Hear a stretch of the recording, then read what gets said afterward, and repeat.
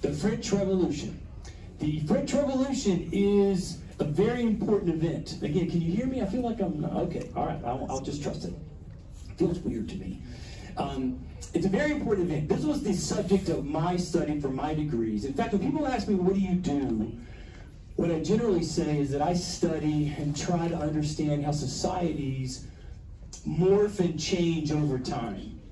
And so my focus has been on revolutionary Europe from at least the 1500s, and my specific writing for my thesis work was in the French Revolution, but from a British point of view. I've had several wonderful professors who I studied under for the French Revolutionary period, both British experts and French experts, and really just loved the process and the period. You can make the case, and it is kind of my position, that you cannot understand the past 200 some odd years into our modern times if you do not understand the French Revolution.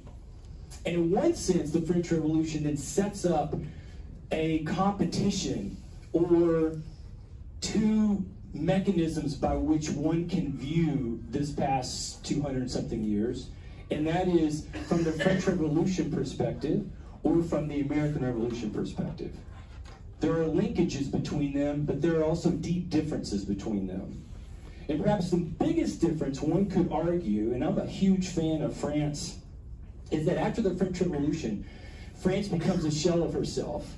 She, to some degree, becomes schizophrenic, confused. And you see this in the fact that in those times, she's had 5 republics, 2 monarchies, and 2, or if you count Hitler, 3 empires. And in the same time that we have 1 constitution that has been amended, they had 15. I'm going to shut this door just because it bugs me.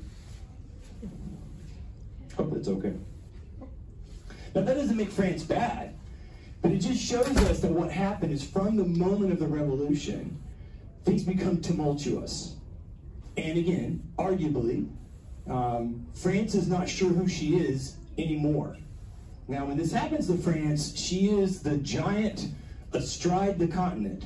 She had won the kind of geopolitical struggle with the Habsburg family coming out of the 15 and 1600s, and only was finding any competition from the small, tiny island to her north. And we'll talk about that in a second. And so you go from this behemoth to a nation that needs to be rescued twice in the 20th century, not only by us, but by everybody else. Challenged by a centralized Europe that kind of coalesces within a thing we late in the 19th century called Germany. And France in some confusion, if you pay attention at all to modern French politics, to the modern French society. You will often see, most recently with the Yellow Vest revolutions, you will see the French people in convulsions with each other as to what is it we wish to be, and how do we wish that to be expressed within our civic structure, right?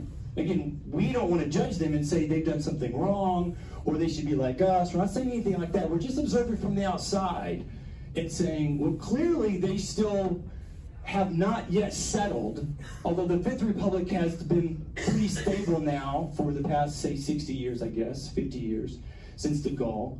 And so maybe they have gotten somewhere, but it still leaves us wondering. Now, this issue of convulsion was seen by my favorite founder, John Adams. And he was there, so he was right on the scene. And unlike Jefferson, who was in love with the French, which is fine, Adams was a critic, as you can see from this long quote here. And he was noting in 1801, because in 1801 what has happened is Napoleon has played his cards on the table. Now, just so you know, kind of sets you up so nobody's disappointed, for me, when I teach the French Revolution, quote unquote, I'm going all the way to 1814. For me, Napoleon is not separate. There are many other historians, in fact, I'd say the majority of historians consider Napoleon a separate or secondary or subsequent thing.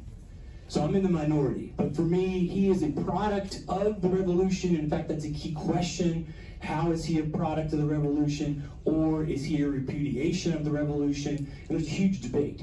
But be that as it may, he ends up in this place where he is the dominant figure, and I think that's the dominant figure of the revolution. So I cover that whole thing. So pausing for a second from the slides, we're not getting there today. I went back and forth saying, okay, do I do the whole thing? And I'm like, no. And so at this juncture, I'm going to take us to a final, I think, comfortable resting spot, and then we'll see. There's a possibility that later in there I'll pick it back up again, or maybe I'll just leave you hanging. Like a TV show you fall in love with and leave you on a cliffhanger, and then it doesn't get picked up again. And you're like, wait, what happened? So then you have to read for yourself. But I love this part here, and what he's noting, and I was having a conversation with one of you up there, is he's noting, or what Adams is doing, you do not have to agree with John, by the way, he is critiquing the Continental Enlightenment. And he says here at the end, the French philosophers understand, and it'd be better if I use the green one. I have the too many things in my hand here, but this thing is easier to see. The French philosophers understood nothing of government or the system of liberty. When he says French, I think it's more fair to say continental. That any town meeting in New England would produce a better constitution than all the statesmen and philosophers in France. Ooh, that's tough. But what he's asking then, and what we're going to try to look at today, is how do we go from this? Where's it at? Go for me. Uh-oh. How do we go from, it's going to have a battery problem, isn't it? I might need to get my own out. How do we go from this to this? How do we go from this moment when we find ourselves standing in applause at the events that are occurring in the very famous tennis court, which wasn't about tennis, by the way, to this moment when those exact same people will openly elect a dictator? This, by the way, I think is one of the fundamental questions that I have in general about my own time when I look at considering what happens in the 20th century. It's far easier for me to feel like someone like Mussolini or Hitler did something evil to the people, and the majority of the people have a sense of innocence, than to acknowledge both of those men were elected to office. Because then, if they're elected to office, and I'm going to be fair, I have to assume that it's possible that I too could become enamored with the political leader and elect him or her to office, and then have a troubling turn of events. And then would I have the courage to say, wait a minute, I don't agree with that turn of events, or would I applaud kind of the direction they're going? And so Napoleon's in the same boat. His critics, both then and now, would like to talk as if he somehow did something to France, but no, he was overwhelmingly elected. So what happened? Well, so we're going to try and walk through that. So let's back up to get a running start. In the 1600s, what we see happening is a Europe kind of dealing with the questions of governance. This is because the Renaissance has kind of opened up this moment when the old teachings of the Roman Republic and the Athenian democracy have finally come out. The idea we could say most easily as, what is a government of the people? What does that mean? And so they begin debating that. In France, coming out of the wars of religion and the Reformation, they go through a journey with Henry IV, Louis XIII, really Richelieu, and Louis XIV, in their guidance of the country, in which power continued to accumulate into the central government. Whereas England, if you may know, in the same time period is going the opposite direction. Not willingly, they will fight a civil war at the exact same time, the 1640s, that Louis XIV is fighting for his throne in a thing called the Fronde. Except the English will then go in a different direction in the 1680s, and neither James II nor Charles II will have the same character power that Louis XIV has, that they will be able to kind of consolidate power to themselves as Louis does. So we'll end up in the Glorious Revolution. So in that time period then, the French and, why is this thing so long? The French and the British will engage in what I call the Second 100 Years' War. If you know your 100 Years' War, it wasn't just one war that lasted 100 years, but it was a series of conflicts between England and France, and this is what you get again. So England and France now are really debating. Is for England, to some degree, we could see is beginning to challenge France's viewpoint. This is aided, back to my green slider thing here, once you get to the 9 Years' War, if you note this date, 1689, this is one of the key reasons William of Orange from the Netherlands will accept the limitations of the British Whig faction to come and invade their country, because William is thinking not about the British, but William is thinking about the French. And he's like, if I get the British Navy in my control, I can then compete against the French and hold them off from the movement that France is making. France basically is making a national move to get to the Rhine River as their borders. And then possibly Louis might have had dreams of a future restoration of Charlemagne's empire, which would have taken him at least over to the Danish peninsula. And they don't get that far because William is successful in the 9 Years' War. Louis dies after this war, which you can see here also falls under a thing we call the colonial wars. These are the two most normal ways of understanding these series of wars. And these are called the colonial wars, of course, because, as you know, being a good American, all four of these involve the United States. And you know the last one, what's its normal name that we call it? French and Indian War. I'm giving the European side because, of course, we're studying French history today. So, these wars will impact both France and England. Both will be in economic distress.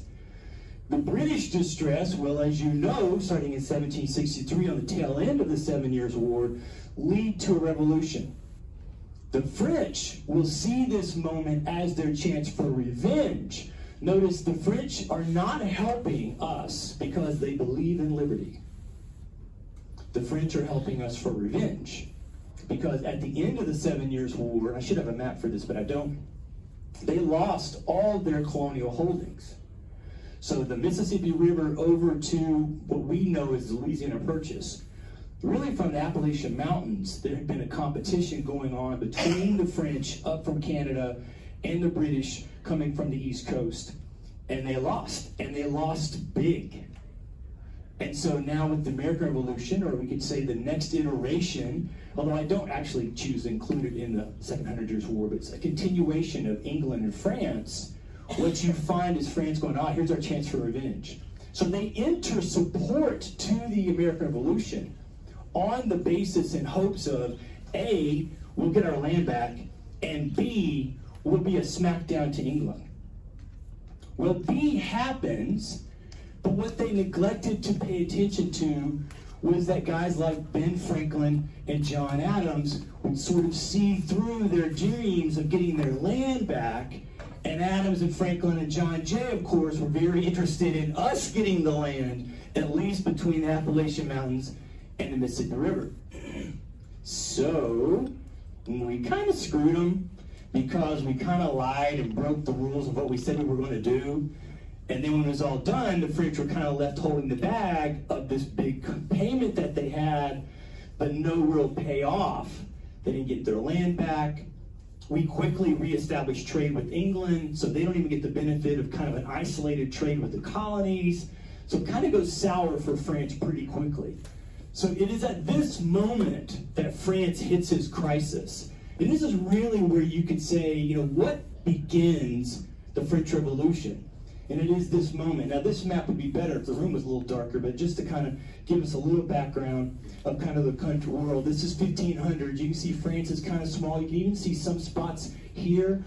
This fact that there's a thing called Spain and a Kingdom of England and France, 100 years back, it all looked like this, multicolored. And this actually is not even accurate. See this kind of orange here, right? This spot and this spot. That should be about another 100 different colors. So imagine Winter Park being its own nation, and Maitland being its own nation, and Orlando being its own nation, and Calvary Assembly having its own independence, and First Baptist Orlando down on 33rd having its own independence, and Orange County surrounding all those things trying to coalesce and work at the same time. That was Europe. Does that make sense? We'll go to 1700. It's where we're kind of at the beginnings. You see France is growing towards the Rhine, and here in 1800, it's really gone to the Rhine. It won't hold all that land. So, why is this taking forever? So this crisis. The crisis begins because one of the failures of absolutism, failures of kind of a centralized government with power at a single person or small group at the top, particularly as compared to a government that we say, again, of the people, is that it isolates talent. So the idea of a government of the people is that talent can rise to the top, cream rises to the top, right? But if you're in an isolated system, then as we all know, because we've seen this in certain businesses, which do still kind of work in this way, you got to know somebody. If you know somebody, you got a chance. If you're just talented, you may get picked out, but you may not. And so this, ultimately, after Louis XIV, France will never have a leader at that quality. You can almost say Louis XIV was like an A student. Louis XV was like a B- student. Louis XVI, he's a good guy, but he's like a C- student. He's doing his best, but he's kind of riding on the coattails. And so he does not have the capacity to put himself in a place where he could really, well, he just doesn't have the ability to do what needs to be done. And you see this right off the bat in the struggles, because what happens for them is financial problems. Now, before we go any further, though, I want to make sure we understand, when we talk about France, because this is a crucial aspect of the revolution, what France do we mean? Now, at this point, France has 3 estates. Other places don't use the same terminology, but they have the same concept. And that is, at the top is an elite group of nobles. This goes all the way back to the 300s, coming out of the end of the collapse of the Western Roman Empire. It's established in the idea of feudalism that you have heard of. In France, the church, and this was true elsewhere, but in France in particular, the church had also a place of primacy. And the church leaders played both a spiritual and secular position in the life of the society that we call France. So they kind of had a position. They were roughly 3% of the population. So sometimes when you study the French Revolution, you hear about the Third Estate. But that's misleading in its totality, because just like today, if we talked about, you know, the lower 97% of the United States, whatever that might be, and whoever describes that, we all know there's different sectors of that, depending on where people live, their background, their educational attainment, what's happening in the society, what's their economic status. And the same thing was true for the French at this time. It is this fact that's going to lead to a lot of confusion for the monarchy as they try to figure out, well, what do we do and how do we fix it? Now, what they're trying to fix is this, the economics. Meaning, in 1787, nobody was really unhappy or would say openly they were unhappy with, like, not getting to vote. That goes back up. That goes back to this. See, one of the things absolutism does, then that second point, is that it is in the Renaissance that then gets furthered through the Enlightenment, this idea that a society that believes in the ability of every individual, what we call humanism, so the society that believes she has the ability to think and process, then the Renaissance argument begins, then shouldn't she and he, who previously were denied access, have the opportunity to contribute to society? Living in 2023 in the United States, we give a resounding yes to that, though sometimes we still argue with each other about when and how and who. Should a 15-year-old be allowed to vote? I've been around a lot of 15-year-olds, and I've been around a lot of 50-year-olds, and I might want the 15-year-old to vote. Right? But that's just a debate we can have as a society. Can a 15-year-old, could participate in society? Does that make sense for everybody, right? They weren't allowed.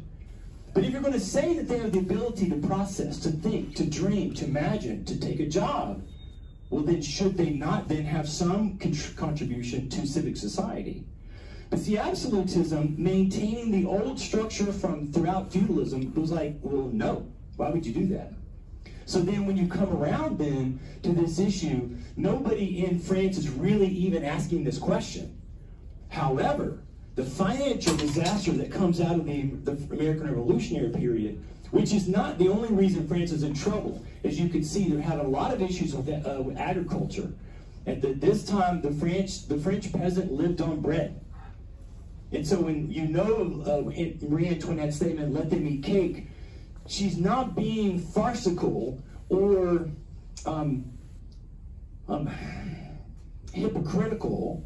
She's literally thinking, oh, if they're out of bread, what's the next thing that I would eat if I were out of bread? And so it doesn't mean like birthday cake. It's just a different type of bread. It's a sweet bread. It is an elite bread. It is a wealthy person's bread, but it's still a type of bread. Does that make sense? Right? So bread is the thing. And when you all of a sudden see that you have prices rising, and then along with prices rising, you have the fact that you have poor harvest, and you have a great challenge fiscally, responsibly, trying to find a way to make ends meet. And quite honestly, the crown didn't have a plan. To some degree, this is because of the system of how monarchs and feudal systems raised money.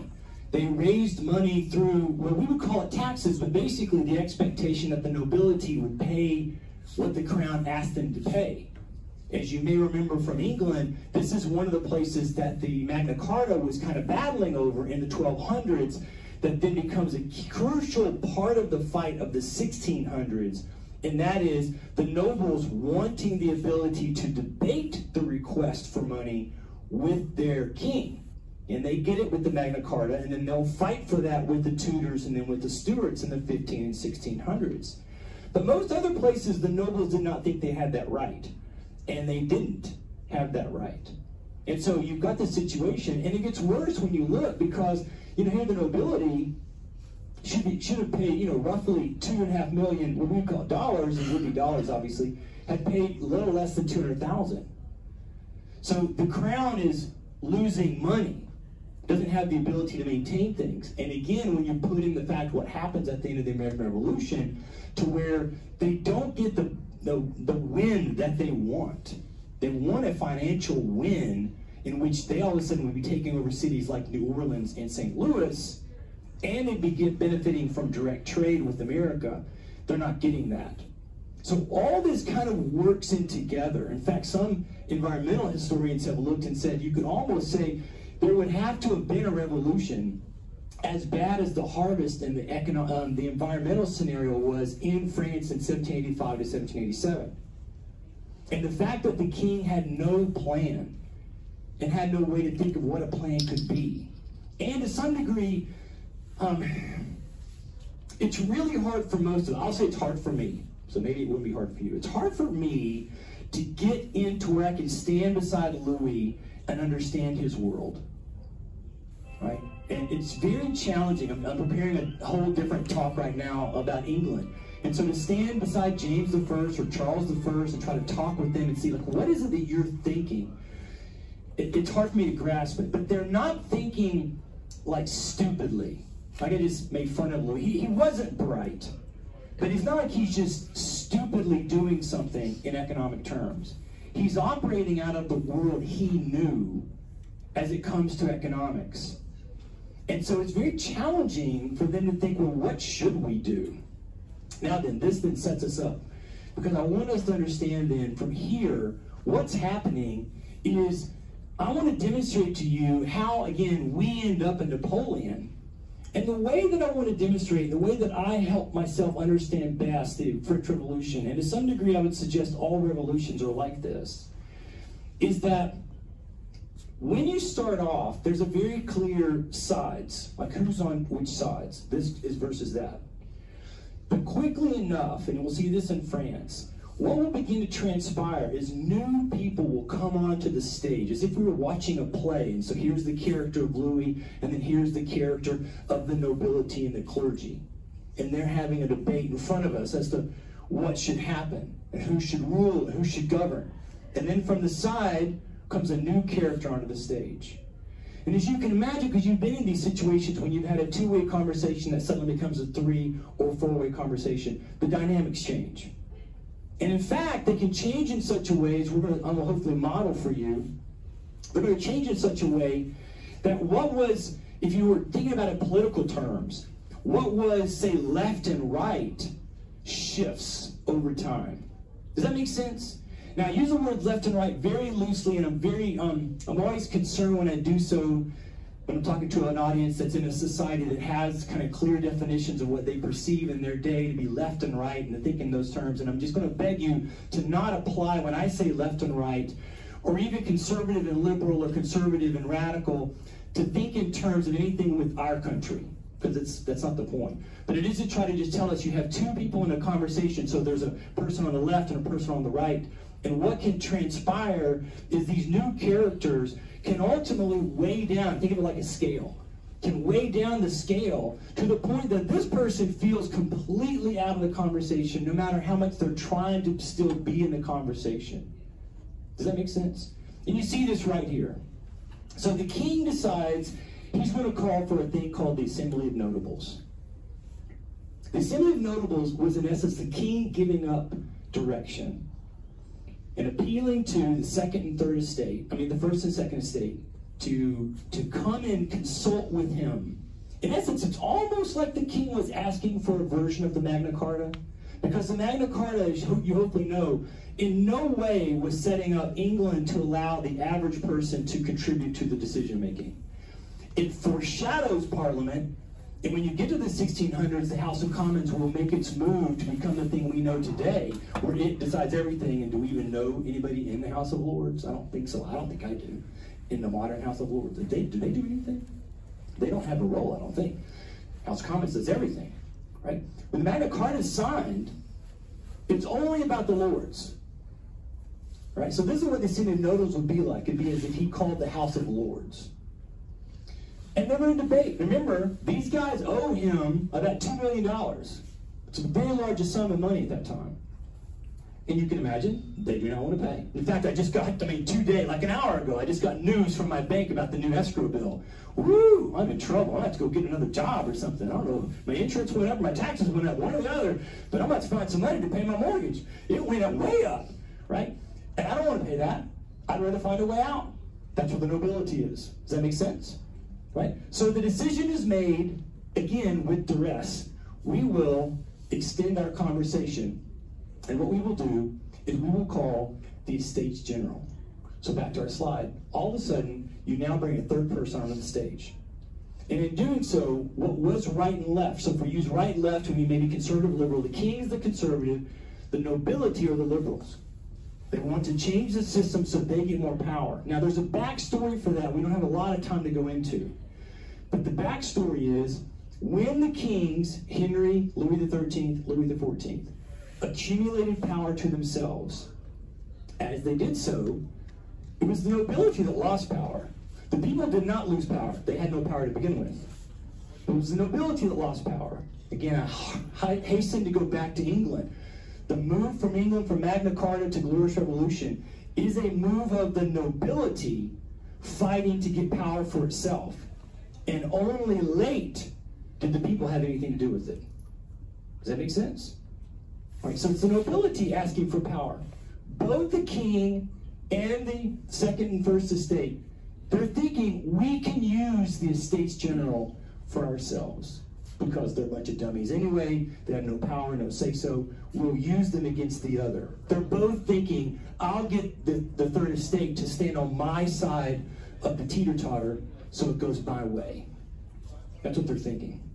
What they don't seem to understand, though, is the third estate, as we said, is a multi-factured, multi-dimensional group of people. And amongst the third estate will be a series of brilliant leaders who are steeped in the thinking of the Enlightenment, both the continental and the Scottish thinkers, and perhaps best stated by Abbe Sieyès, this gentleman here. And they were asked, different leaders around France, to write kind of an observation. And his writing, called What is the Third Estate, becomes the most famous of the period. Abbe Sieyès will be the partner who works with Napoleon in 1799. So he's got a long history. It'll be very interesting to watch his life as he goes from this moment to the moment where he's helping Napoleon overthrow the government. We'll get there, I think. All right, so what is the third estate? Well, it's everything. Well, what has it been until now? Nothing. What's it want to be? Something. It wants to participate. And so as the third estate is called, what this will mean is for the first time in definitely hundreds of years, there will be an election in France. And there will be an election for representatives. The election will show us how dynamic the third estate is. What comes there is not a group of buffoons or farmers or people who are perceived as ignorant, but an intellectual, literate, thoughtful group of thinkers, many of them well off. One of the things that's happened in Europe from about the 1400s is the rise of what later would be called the bourgeois, but we could call it more simply the middle class. That there are a group of people who are not noble, not clergy, not the monarch, not the monarch's family, but they have wealth. In fact, by the 15 and 1600s, your upper middle class often had more wealth than the lower half of the nobility. So you can imagine yourself not just thinking in humanistic terms of I should have a say-so, but being quite aware that you have more wealth than the noble who is getting some little say-so. And the frustration that's built into that is going to be expressed by these people. Sayers leads the charge in arguing if the estates are going to work, first of all, the third estate needs to be doubled, meaning the number needs to be doubled again, because the first and second estate will clearly work together against us. And then secondly, in a much more important manner, which reflecting, though, kind of coming from both English and American journey, they argue, Sayers argues first, that each one of the representatives should be allowed to vote independently. Previously, 200 years before, the states voted by estate. Well, if you're in the third estate, you see this is going to go automatically. We'll lose every key election because the first and second estate will almost always vote together and we'll lose 2-1. But if we double the number of representatives and we let every individual vote individually, now we got a shot. The king is not really willing or capable to give the kind of leadership that he needs at this moment. And unfortunately for the king, as you can see there, his son dies. And he goes into a state of mourning. It's quite understandable that he would do so. But not only does he just personally not have the wherewithal, the gumption, the kind of vision to step into this moment and kind of lead, he's not there mentally because he's in a period of mourning and sadness. And so in his absence, other leaders like Abbe Sayers, like Robespierre, like Danton, like Lafayette, these people begin to kind of operate within these gatherings. Now, they all go to Versailles, and they all meet separately. So they're in their rooms having these conversations separately on the halls of Versailles, and they're talking about all the different issues that they're talking about. And because the king did not lead, the decision was ultimately made to A, yes, double the third, and then B, more critically, allow vote by individual. So when that happened now, you've now set the stage for the massive change that is about to come to the country. That change is going to happen in June. In June, the delegates of the third estate decide by vote to call themselves the National Assembly. Now notice, it's just the third estate. They send word to the first and second estate and to the king that they've done this. Again, the king's not really paying attention. He's not sure what he should do. 2 days later, the king, though, prepares to make concession. And he's going to say, okay, fine, you could call it that instead of the historic Estates General. And probably was going to be on his way to saying to the first and second estate, let's meet together. Let's let that happen. However, in a great example of how sometimes history spins on a dime on what is not always an obvious moment. The Boston Tea Party is a great example from our story. There's no necessary reason for the Boston Tea Party except a decision made in London that had nothing to do with the revolution, later impacting, or on our road to the Civil War. The Congress makes the decision to build a railroad across the rest of the continent to connect itself to California and the gold.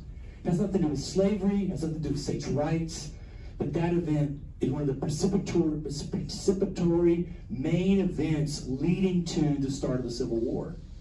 Right, so what they decide to do is to set up a room where they can have the largest possible gathering of people. To do that, the workers at Versailles lock the doors. As you can see, on the morning of the 19th, morning of the 20th, the representatives of the third estate come and find their door locked. They don't know the king's prepared to accept their desire.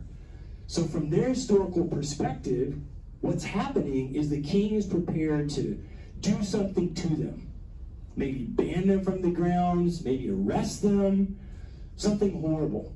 So they then go to a next door room, which would be like basically almost like a racquetball court or a series of racquetball courts, in which they could find open. It was just the nearest room that was open.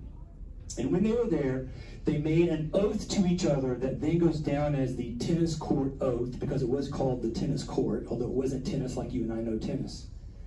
And then their promise to each other was that they would not cease to meet together, even at the cost of their lives, until they had written a new constitution.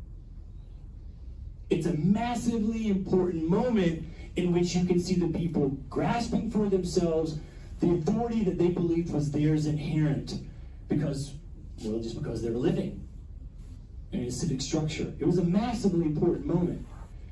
Had the king led that moment, had he let them know, I agree with you, we're going to do this thing, had the room not been locked, our story of the French Revolution would go in a very different direction.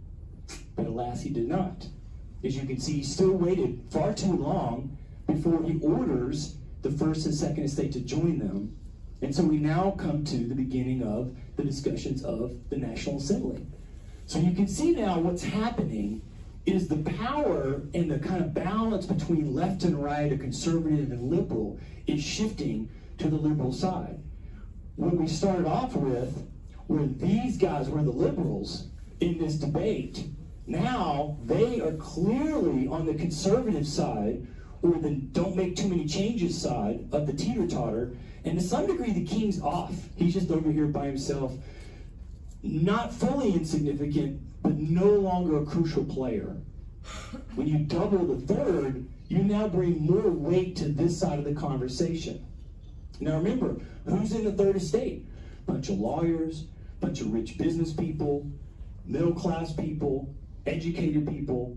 These people are not liberal or radical in the way we think of that term being used, but compared to the nobility or the clergy, they certainly were in what they wanted. What they wanted was basically England's constitutional monarch. And if you know the constitutional monarchy of England, that's very moderate or even conservative by today's standards. But that's what they want. So we're already seeing this kind of move, or it's moved towards radicalism, and kind of this journey that the revolution is going to go on. Now, onto our story comes a new player. Because so far, we've been doing everything in Versailles. Now, I don't know if you had a chance to be in France or not. Versailles to Paris would be like downtown London to Sanford, maybe to DeLand, right? So we could get there. You could even walk there in a day or two. You wouldn't like it. You'd rather take a carriage or ride a horse, but you could do it, right? But it's not close, right? And Versailles was first established by Henry IV as a hunting lodge.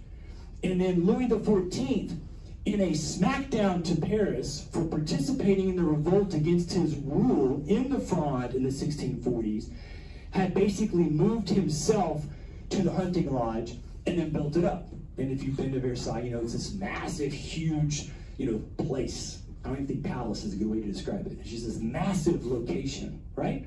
But he did that in kind of a snit, because in a government of the monarchy, the government or the nation is where the monarch is.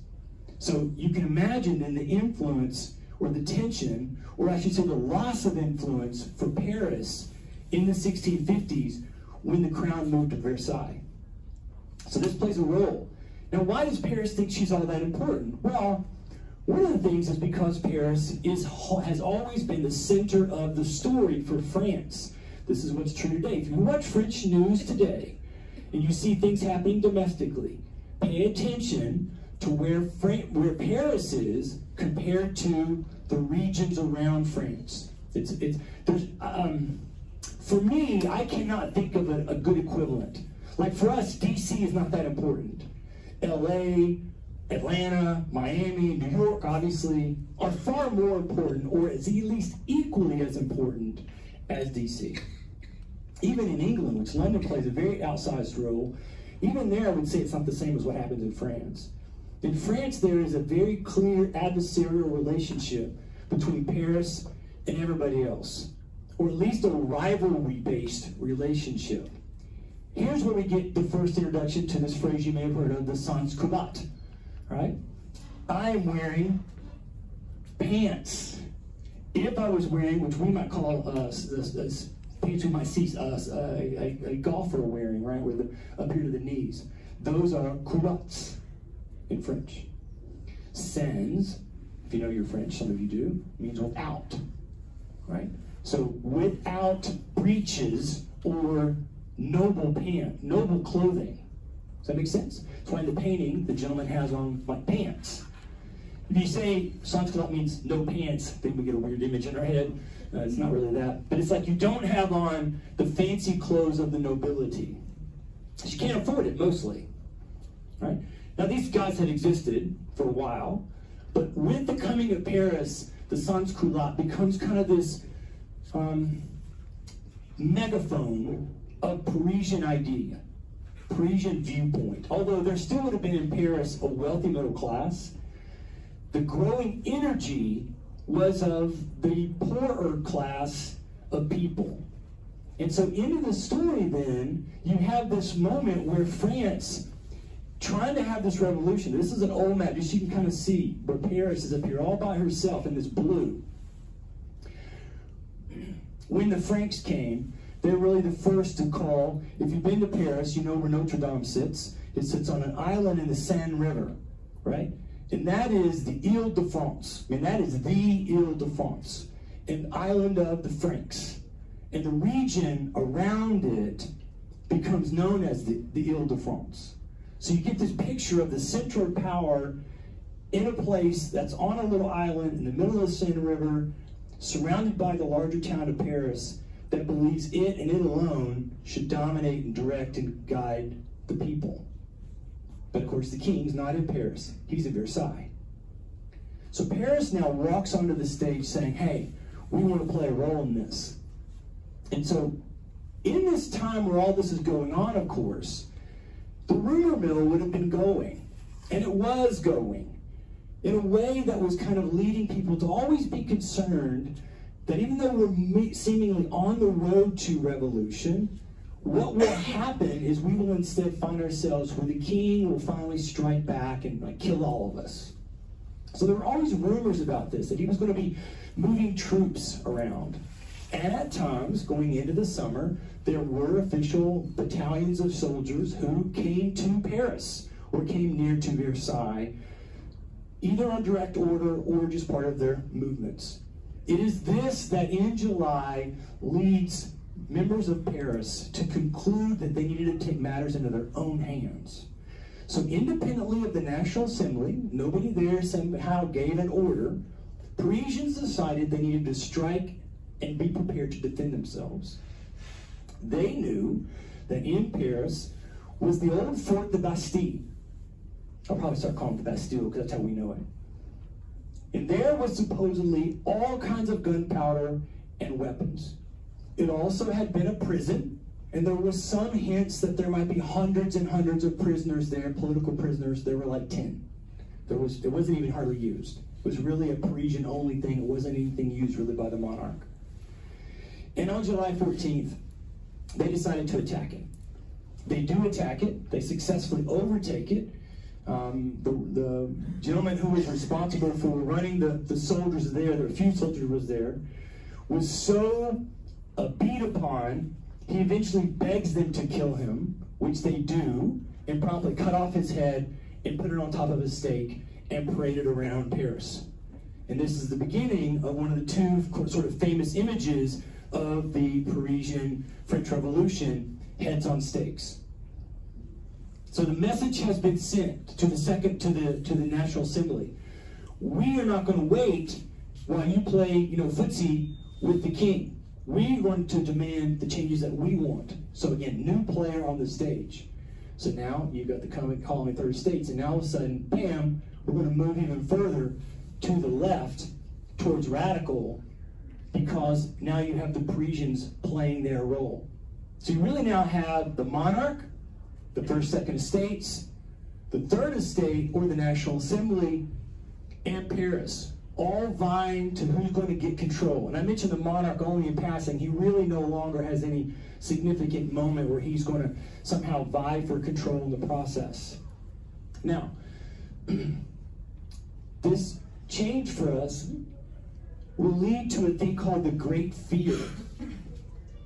And I think the Great Fear for me is a moment to kind of remind myself that I hope my fellow countrymen and women will be aware when we somehow act as if we would love to see revolution, be careful what you wish for, because revolutions historically are impossible to control.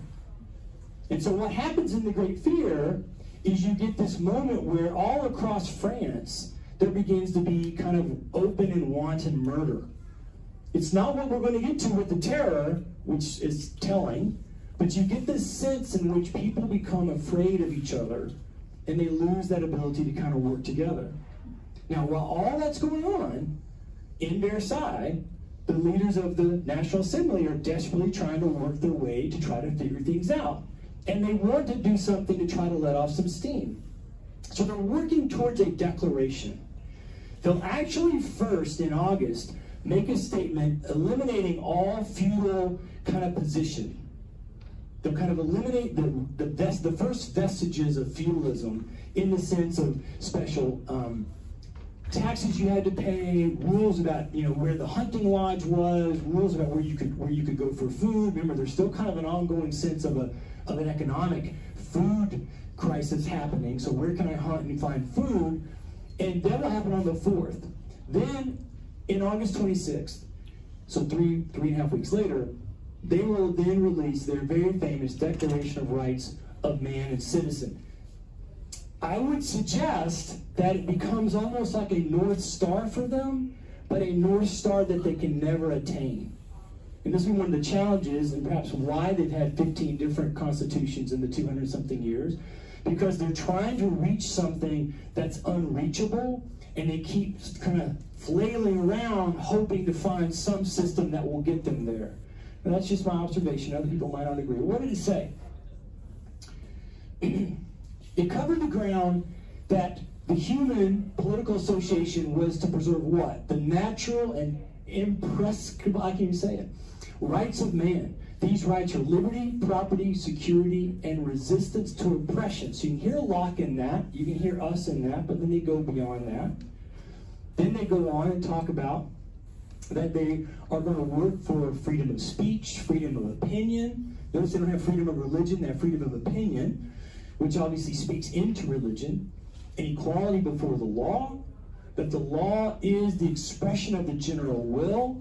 So now this is a crucial thing then. All law should be built only off of the consent of the citizens. But what does that mean? That's something we still debate in our own day. Does it mean our representatives, or does it mean something we should vote on ourselves? That's a question that's still kind of unanswered. Liberty is any activity that does not harm another. This sets out the ground rules for where they're trying to go. And again, had they been operating in a vacuum that did not have what Paris just did, nor the potential threat to the monarch, at this point, they're still looking at what we would call a constitutional monarchy. So the general opinion of the majority of members of the National Assembly is that the crown will still have a role to play. That's still their general opinion. But the crown's not really playing much of a role, so they're beginning to have other people in the group talk about, could we get here with the monarch? Not just that monarch, but with monarchy in general. Thomas Paine, who you may remember in writing Common Sense in 1776, had set out the first expression of this, both in American and perhaps even in certainly Western history, that you can't have an effective government of the people if there's a monarchy involved. And he wasn't just speaking about George III, although he does kind of identify and single out George III. But for Paine, he is talking about the system of monarchy in total. Well, they know this, and Paine is beginning to send his writings to France too. He's kind of very excited about where they're going. But again, they're not operating in a vacuum. And they're not the issues that are besetting them have been solved. Remember, the issues that beset them are not constitutional. There's no sense in which they decide, hey, we're having some problems with our Constitution, about our governance, let's get together and figure that out. It was all the economic issues. So, in that process, they haven't solved the food crisis. Now, to show you then, again, just how out of touch not only the monarch is, but to some degree, various members of the National Assembly. A decision is made in October to have a party. Well, that's fine, of course, but when everybody else around you is in distress from no food, it smacks of, wanton mismanagement and cruelty even. And of course, the people of Paris know about it. So finally, in a state of frustration, the women of Paris decide enough is enough, and they are going to march themselves to Versailles, 15 miles or so, and they are going to demand that the king not only feed them, come with them. So they march their way to Versailles. As they go, the conversation for many of them was that their real problem is not the king, but Marie Antoinette. Now, Marie is a tragic figure in this whole story. I don't really have time to give you the whole backstory for who she is. She's from the Habsburg family. She's from a very wealthy family. But her whole story of getting into the French monarchy is a great example of how women, even women of privilege, had no agency, no voice, no ability to kind of guide their own lives, and were just playthings for the men. And so her life, to some degree, becomes a real tragedy of a young woman put into a setting and then accused of things by which she had little to do with. And then, as you know, ultimately she gets beheaded. So it's a great tragedy. So but the women of Paris are mad at her. So they're going to go get her. They don't start off to get her. They start off to get food. But you're walking 15 miles, you got to talk about something. And eventually, what are you going to do? We're going to bring the king back, and we can't kill him. We're killing Marie Antoinette. Well, late in this journey, Paris at this point has set up its own army. And our friend from the American Revolution, Lafayette, is in charge of this army. And so he's in Paris, he's at his home, and word gets that there are hundreds, maybe thousands of women who are walking to Versailles. He said, oh no, this isn't good. And so he gets on his horse, takes a battalion of soldiers with him, and they race to Versailles to try to get there. They get there just in the nick of time. The crowd has gotten to Versailles. They're already outside, kind of banging on the doors. They want to be let in. They eventually do break in. When they break in, the few guards and people who are there are completely overwhelmed. Some of them are killed. Others are just pushed off to the side. And they're hunting for the queen. If you've ever been to Versailles, it is a massive, massive place, as I said. Many halls and places. So they're just kind of everywhere looking for somebody. There are people of the Third Estate who work at Versailles, obviously. Some of them are quick to join in, and they know all the secret routes. So this is Marie Antoinette's bedroom. And if you ever go there, this door should be open. It's something that guys usually like to point out. This would not have been, wrong color. This would not have been white. It would have had the color of the wallpaper, because where she was trying to go was to Louis's room. This is Louis's room, and you can you see the faint outline right there of the door? So that back hallway was where she was trying to get to her husband. The people who worked there knew of this, obviously, and they cut her off, and they captured her. And only the last-minute arrival of Lafayette, who the people still respected at this point, even though he's a member of the nobility, and he's able to gain possession of the queen, like her physical person. And then he brings the queen and the king to a balcony where the majority of people are still out there in the grounds. So they can wave and kind of speak, and of course they're getting booed and things are being thrown at them, but they're still waving. Lafayette's basically saying, hey, I've got it under control, go home, right? Well, they're not going home. They're not going home until they can make the king come back with them to Paris. So eventually Lafayette says to Louis, I think you're going to have to do it, because my couple hundred soldiers cannot kill all these people. And so the king is taken back to Paris. Now, when that happens, remember, who's all there? All these hundreds of people who are in the National Assembly. Third, second, and first estate people. They got to go where the king goes. They can't just stay there and say, we'll keep meeting, we'll let you know, because where the king is still in a constitutional monarchy. They're not there yet. So where the monarch is where the government is. So they have to go to Paris also. And as that plan began to unfold over the next couple of days, roughly 200 of the more conservative members of the First, Second, and Third Estate fled for their lives. So now think about what happens when they gather back to keep writing on the new Constitution. Instead of it being where we started, right? I'll come back to this. Let me go back to find it real quickly. Instead of it being here, right, or even this, now suddenly with the coming of Paris, you've lost the most conservative members, who, by the way, would have been liberal compared to the king. But they flee for their lives because they're like, yeah, I ain't going back to Paris. Because Paris is a madhouse. And it was. Does that make sense? Can everybody see what's happening here? So now all of a sudden your whole structure of writing this government changes completely because they don't want to go back there. It will be in that setting, in Paris, that this more liberal, or we might say more radical group of people will finalize the Constitution of 1791. They'll actually start with a civil constitution for the clergy. So one of the key aspects of the French Revolution, and one of the reasons why it continues to spiral into violence, is that they decided to go after the church. Which may seem logical for some of us if we don't choose to believe in a spiritual higher power or any kind of official kind of organized religion.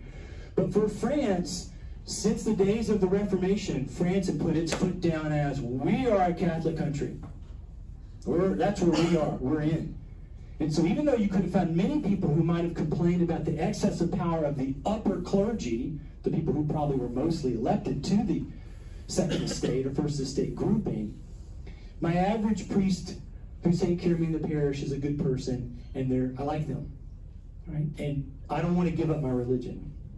This battle over religion, and specifically over Catholicism versus the French Revolution, will be one of the reasons why the country will now begin to descend into an open civil war. I mean, they basically demanded the clergy to give an oath to the nation.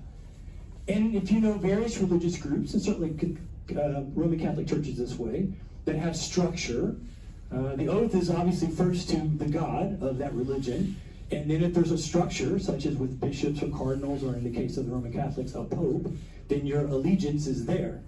And so now, all of a sudden, there's a whole different thing happening within the country, particularly in the rural areas where the church was still strongest. So it is in the rural areas that you begin to have the problem or the emergence of counter-revolution, with particularly amongst the nobility, but even amongst some of the wealthy Third Estate, who are like, wait a minute, where are we going? The idea that we should get to vote for things, I like. But now all of a sudden, you're attacking my faith position, and I'm not sure I like that anymore. So it really began to cause discomfort and concern for members of the church. The Constitution was a good Constitution. I mean, it wasn't something wrong with it. And it went through a whole series of reforms. It's the most important of the various constitutions that we will work through, different governments that we have for them, because of what they will try to establish. And some of those become quite long-lasting. So, for instance, one of those, I'll come back to this slide here, was they changed how the map looked. Oops, why is this thing going like this? So you went from, on the left, the old map of the old provinces as they were understood, to a system on the right where they've shrunk those. Now, their logic made a lot of sense. What they wanted was for every citizen to be no further than 1 day's ride on horseback to wherever the central government was for that region. And that makes logical sense. They're trying to make access for all citizens. But imagine, I mean, how long have we had our counties drawn the way we've drawn them? I mean, I don't know if you necessarily have a love affair with Orange or Seminole County, but you can imagine that some people might be really distressed that just kind of by snap of the fingers, the legislature just redrew the map of the counties in the state of Florida or any other state in the United States without somehow the citizens having voted on it. And even if they had voted on it, you can imagine the losing side not necessarily being happy because what had historically always been X now became something else. And so again, it's this sense of kind of turmoil that's kind of got them thrown into the process.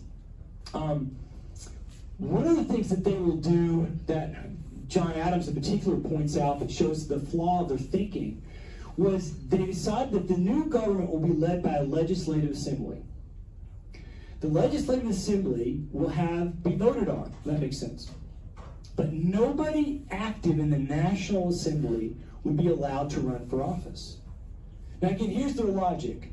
We want this to be clean and fresh and to look like we're expanding like leadership, potential opportunities throughout the nation. But, as John Adams will point out, what they're actually doing is cutting off anybody who had any experience. One of the things I tell my students when we're talking about why were we so successful in our revolution, and again, two constitutions. So why? Well, there's lots of reasons somebody could point to, but one of the things that I stress with my students is that we had roughly 160 years of practice of government of the people. From the time Jamestown is established, throughout all the colonies, you have versions of a voted legislative grouping who worked in concert with some kind of an executive power. So that when they got to, not even 1776, Ben Franklin talking at the Albany Plan in 1750s, hey, let's establish some sort of a regional parliament, he wasn't speaking something that the people did not grasp. They understood, like, yeah, exactly, like we do in South Carolina. Yeah, like we do in Virginia. Yeah, we should try that. Whereas for France, for Germany, for Russia, for every other nation on the European continent, except for perhaps the Italians in their city-states, particularly Venice in particular, these places had no experience by which the average person like me, I'm just a little country poor boy from East Tennessee, could have had the opportunity to even practice.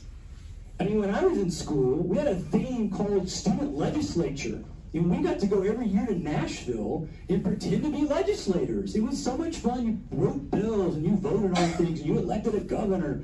You got to practice, even as a 13 or 14, 15-year-old, into what the system of our collective governance theoretically looks like. So that if somebody from one of those states, maybe you went to girl state or boy state, which is a thing that happens in various states. I think it still happens, and the same sort of thing is going on. We're involved in various civic groups. You begin to get the practice of what that governance looks like. So that one day, you might be a city council person, you might be a representative. You don't walk into that, limited in your experience. But for the French, and for most people at the time in Europe, they don't know this. They've not had this experience. And so as Adams points out, they're in trouble. And he references back to an old Greek mythology about the idea of what happens if you sow, put in the ground, plant dragon's teeth. You'll get monsters that come up. And he correctly notes this is where they're going to go. And they do go there. It is bad. But they keep trying to do a judicial reform, economic reform, and military reform. So one of the things some of you may know is when they come over to help us in the American Revolutionary War, it's to our benefit. Now we get help from different groups, and France's army was not necessarily the best army. That would either be Prussia or Great Britain's, but still, but this is going to turn over their army. That's going to be a problem in a few minutes for them. But at the same time, it's opening the door for, again, that sense of talent can rise to the top because of opportunity being open to them. And so that was a good thing. Now, please click. This should be the end. I should say, ta-da! Thank you very much. Does anybody have questions? That's the end of the story. But it's not. In other words, what did they do? They had a problem. The king gathered. It got out of control for him, but still they met. They still had some turmoil. They ended up in Paris instead of Versailles, but they did exactly what they set out to do. They wrote a constitution. Okay, let's let it run. Let's let it happen. But they've almost all automatically sown the seeds of their own disaster, and perhaps nowhere is this seen best in what they do in their foreign policy. And who does this, of course, are the inexperienced members of the Legislative Assembly, because they did not allow the people who had had the last 2 years of practice of doing some sense of governing work to run for office, the Legislative Assembly was completely inexperienced, and so they're going to make a few major errors in the process. So here's a little map here, just kind of getting sort of pointing out to you how the revolution moves over time. And again, just for those coming in late, here's where we start, right? So this is the liberals and this is the conservatives, and now we've moved all this way. Paris has really changed things, and then once they go back in, now they're all the way back in Paris, and then they write a constitution. This constitution is far more liberal than anything the Estates General would have dreamed of writing. And yet in the story, we're not done yet moving. The pendulum moving radical is continuing to move as we go. So what happens? Well, some of it is perhaps natural. The human has this proclivity for gathering in groups. And you've probably been in things maybe in your homeowners association or foundation here at the library. And when you get a group of people together, they're going to break off into smaller groups where there's like affinity for viewpoint that kind of binds them together. And we call these political parties. And the French would do the same thing. And so these inexperienced members of the Legislative Assembly will begin to gather. They will gather in groupings. There's the main 4 of them that become the most famous. These aren't the only 4. There was a royalist group, although they were very, very small, the process. But think about what else happened.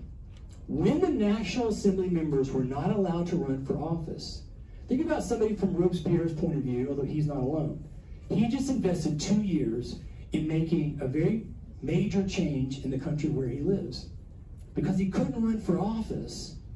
What's he supposed to do? Just go back home? I mean, think about how Madison would have felt in 1789 if he could not run for office.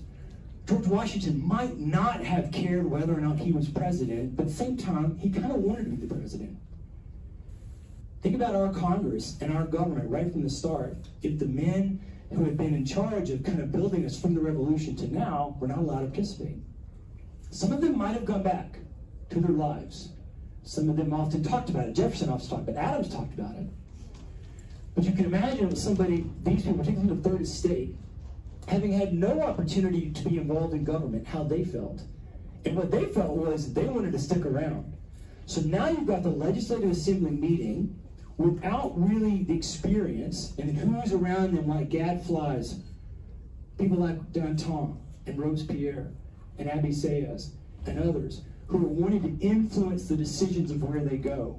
Now this takes us to the Jacobins. The Jacobins, in one sense, are the birth of all the political parties that emerge that are on the radical side of things.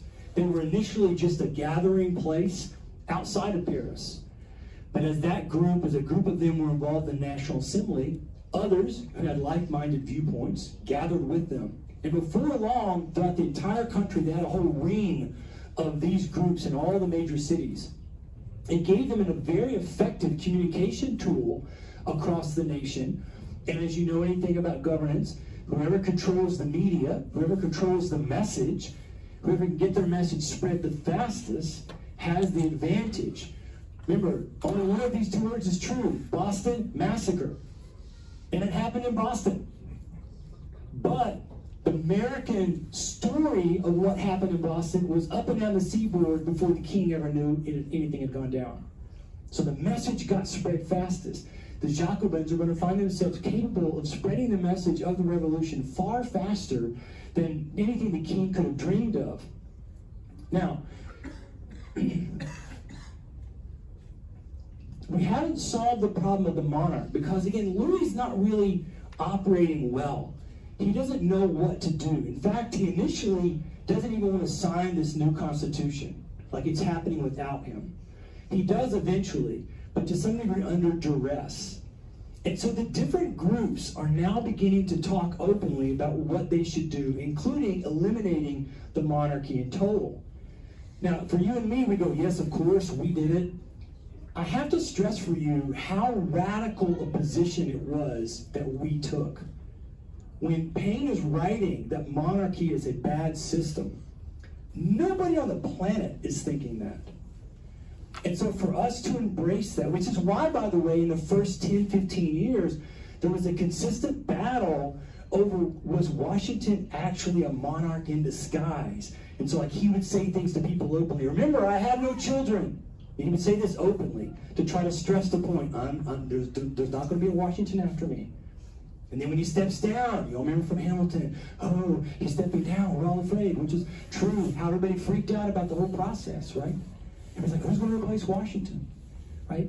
The reason was because even though we said we didn't want a government with a monarch, we kind of did. And I think one could argue the American story is a great kind of case study in how people can say we don't want a monarch, but most often act like we kind of do want a monarch. Because what's the monarch? The monarch is the imagery of the daddy. And what's good about having a daddy, as somebody who's almost 60 years of age? Well, my dad can decide things for me, so I don't have to waste any time thinking about it. And maybe he'll pay for that too. There's something in the human species that we like that. Even if you're old, you still somehow go that way. You don't have to agree with me, but I'm telling you, you go study human history, you see it again and again and again. So, what are they going to do? Well, the king, had he stayed weak and out of the way, probably could have been the executive in absentee. It just would have lived out the rest of his days, and then they would have had to come to a conclusion at the time of his death. But Marie Antoinette was reading the handwriting on the wall. She's like, we got to get out of here. This is not going to go well. And so she encourages him to make one attempt to get out and to get to Austria, where her family was. And so they, with some few close friends and their family members, they try to sneak out. They make it almost to the border till they reach the city of Valmy. Now, at several points along the way, they had to go through checkpoints. Because again, there's already this tension throughout the countryside of potential civil war even. So the revolutionaries are trying to really clamp down on the regions of France that are not on their side. And they made it through several checkpoints till they got to Valmy. And when they got to Valmy, one of the guards thought to himself, that guy looks really familiar. And he happened to have a coin. And of course, whose likeness is on the coin? The king's. And he's like, you're the king. And Louis, instead of protecting himself, going, I don't know what he's talking about, and trying to, still bluff his way out like, some good spy James Bond person might have done, his honor was like, yes, I am. And of course, they captured him, took the whole family back. The moment the word gets out of his attempted escape or attempted fleeing the country, even those who were moderately on his side were against him, because to them it was perceived as him abandoning the country at a time when they had largely said, you can still be our leader. So this sets in motion some of the major change that's going to come from the king. There's a discussion about whether to kill him, or is he, well, they're really decided they should put him on trial. And they initially decide they won't right now. That'll come back to that in a minute. He is forced, as you can see, to sign the Constitution now. So now his name is on it as being the king inside of it. Outside, Marie Antoinette's family, so the whole Roman Empire, is all that central land that today we know of as Germany and Luxembourg and the Netherlands and all that stuff, is run by the Habsburg family, so her parents and her brothers and her cousins and uncles. And they want to save her. They want to get her. And obviously, all the rest of the lands around France, which are monarchical, even in England, by the way, are concerned with this turn of events of where France seems to be going. That it seems to be heading in a direction that may be not helpful for them as monarchs. And there has been a movement of some of the French nobility to flee the country, and they're known as the émigrés. So they're running for their lives. When they're going to these places, they're obviously telling of what they perceive to be these moments of distress that are kind of working out. So into this moment, I think we're going to skip Burke for a second. We'll come back to this. In 1791, here in August, Austria and Prussia will issue the Declaration of Pillsnitz, in which they basically tell France, don't kill Marie Antoinette and Louis. All right? The Legislative Assembly will take this as a threat of invasion, and they will make the poor decision to declare war on Austria and Prussia. Now remember what I just said. The nobility has fled, many of them. And remember what happened in the Constitution of 1791. The government, the military was opened up to volunteers. Well, the main reason that was because they were eliminating the nobility. In the governments of the feudal system of Europe, the leadership of armies was from the nobility. So when you lose your leadership, as some would argue we're seeing with Russia right now in their story in Ukraine, you have a poorly run, poorly managed army. So the French army is going to try to stop the two professional armies, and Prussia, arguably the best army, from invading them by declaring war on them. It was a totally mismanaged opportunity, and in the process, this will lead to the kind of coming of the revolution of the kind of civil war. So let's back up again. I just want to keep showing you this. So here they declare war on April 20, 1792. Now, when that happens, the war goes poorly, and Paris is unhappy. Remember, where's the government? Not in Versailles, it's in Paris. So in Paris, Parisian leaders, including members of the former National Assembly who were not part of the government, because remember they couldn't be elected to the government, so they're all here on the side, they begin meeting and decide that the Constitution they just spent 2 years working on is no good. And they create what was called the Paris Commune, which was basically a government in the city of Paris with its own army to control what was happening in Paris, where, of course, the national government was. They declared the Constitution of 1791 defunct. They declared the king an illegitimate monarch. And they make the decision that we have to go and get the king. So they attack his house, the Tuileries, if you've ever been to Paris, the palace. He's being defended by his guard, and he orders his guard to stop fighting. Because these are my people, I'll let them do with me what they want. Instead of, this is important for Napoleon later, instead of the people then saying, okay, cool, guards, move out of the way, we'll go get the king, they killed everybody. Capture the king and take him with them. Now this then sets in motion the very thing that both Prussia and Austria were afraid of. So they'll up their enmity and their opinion and their action in trying to invade. And with this new constitution being established, I just want to point out to you, this is the number of governments that we've had in 5 years. So just think of the turmoil that would cause a person as they're trying to figure out what are the rules of what it is we're doing in my country.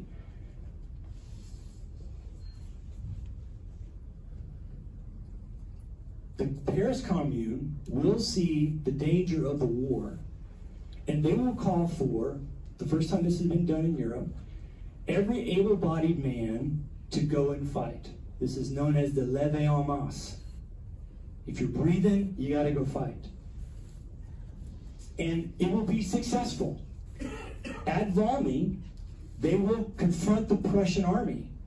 Now, if you've ever seen videos or chosen to play any of these kind of shooter games where there's zombies, right? And there's a billion of them and there's you with your one gun. And you gotta go run and get a second gun, or you try to get enough people and you get these things. And eventually, what happens in all those games? You get overrun. That's the Battle of Valmy. The Prussian army and armies of the 17th and 18th century were highly organized and highly trained weapons. And the way these things happened in these battles, they never were really trying to kill the enemy. The question was just, could you make the enemy run away? What's coming at them, imagine you're on the side of the Prussians, and you see coming over the hill this mob of not a normal army size of a couple of thousand people, but tens of thousands of Parisians coming with pitchforks and sticks and some of them kitchen utensils, running out the Prussian army. Well, it will work. It will successfully cause the Prussians to turn and run for their lives because they're facing a mob they cannot comprehend. And they're afraid what's going to happen when they're killing hundreds of these Parisians. But because the army, at this point, most armies in European history are roughly 5,000 to 10,000 in an army in a major battle. Remember when the British sent over an army of 32,000, no army that large had been put in the field in hundreds of years. The French are going to introduce the concept of million people armies that will be what makes the 20th century such a bloody experience in all of our warfare. Now, with this, the Paris Commune will demand a republic, and they will work to construct a government of a republic. It will get voted in, trying to mimic us. By this point, though, most people in France are afraid. There's now kind of an open civil war kind of happening. And in the process, they're not sure where this is going, what direction this is happening in. So the actual turnout for the election was very poor, less than 20%, low as 10 in some spots.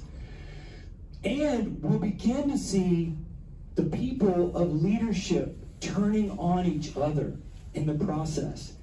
And this moment is when Louis will be executed. The guillotine will be brought in as a weapon. Now remember, it's very much an Enlightenment-based thing. How can we do executions with the least amount of physical pain? The whole process of Dr. Guillotine was to think in a kind of enlightened way of doing executions. But it will allow them to do executions in large masses and at speed, because they can put somebody on a board, slide them in, and get them out very, very fast. Yes, it's horrific. Again, if you're somebody who wants there to be a revolution in our country, be careful what you wish for, because you can't control where it goes. And you can see there was some attempt to save his life, but not really. And so once this happens, you now have moved to the place where we're going to be real close to ending, and I'll take any questions. Because the convention is going to be taken over as the war expands. And we'll show you a map here, but let me get to where. So this is all the main players here. There's, you know, all the main players in the story here. But this is the civil war that's going on at this time. And as you can see, the purple is kind of where the main areas are fighting over. Here in the Vendée is a very important part. And down here near Toulon, Toulon is one of the major seaports of the French Navy. So this is very, very important for the French revolutionaries to control. The Vendée is not purple, but it should be like purple stripes, because the people down here and the people up in here are trying to kind of connect this. And of course, here's where the armies come. There's Valmy, where the battle was occurring.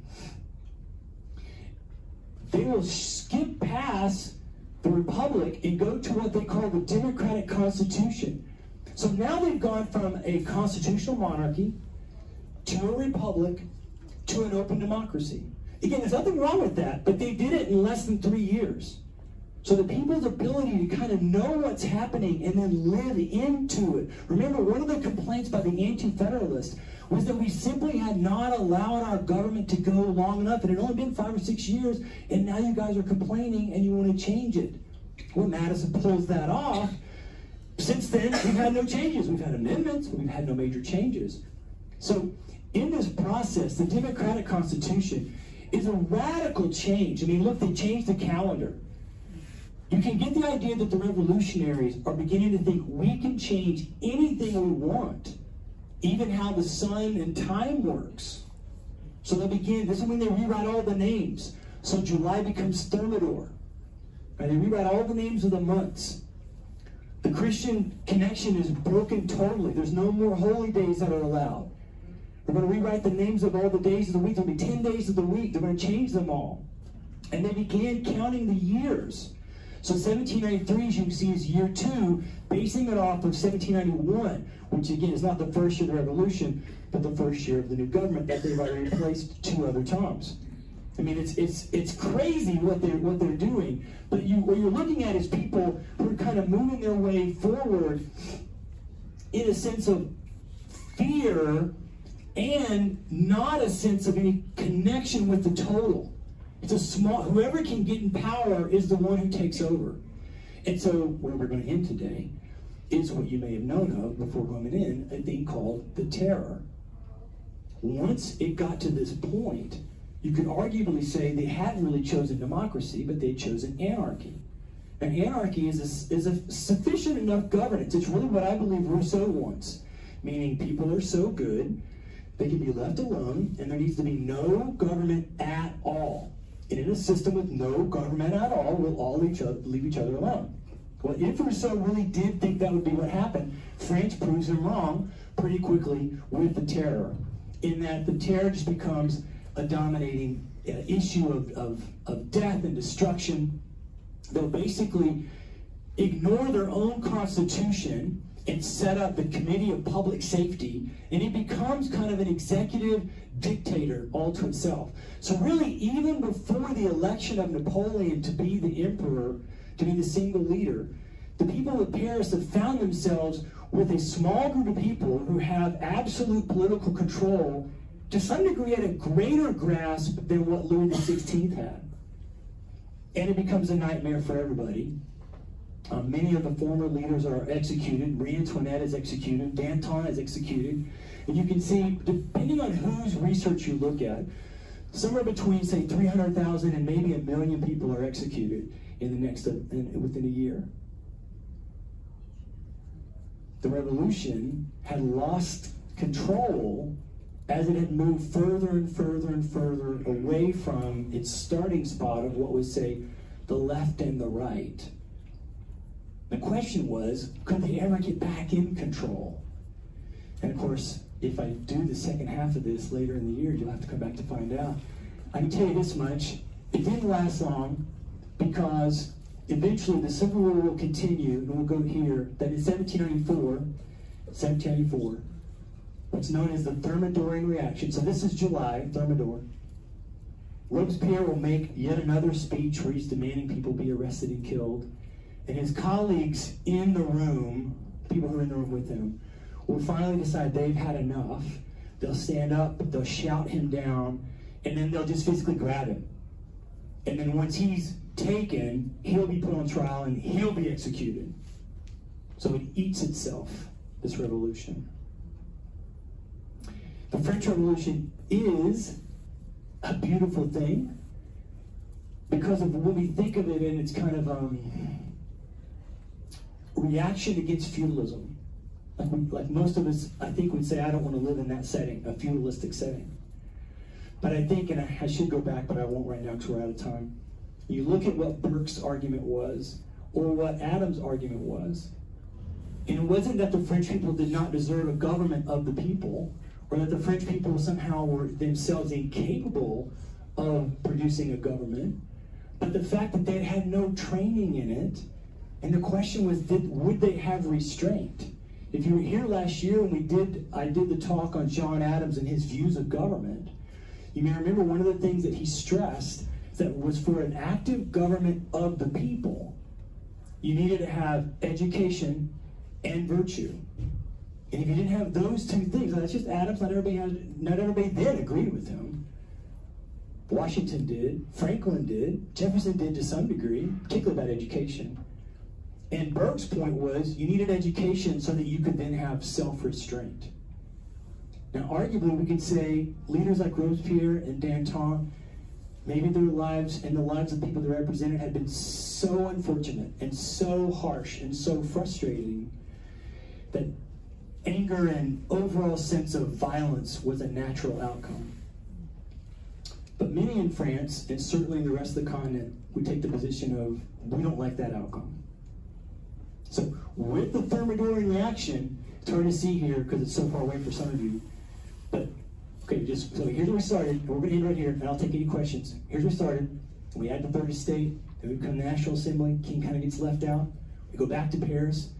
Down here, over 200 representatives flee. So the writing of the Constitution was written by a very much more liberal mindset than this up here.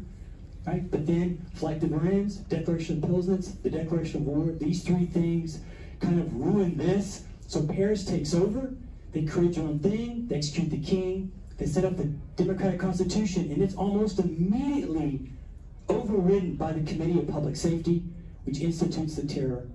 And then, you can't see it here, but we're bouncing back. If I do this again, we'll go from here, and the very next slide shows you where that arrow is going. But you know where it's going. I showed you that at the beginning. We're going to a moment when these same people are going to elect the emperor. Thank you very much.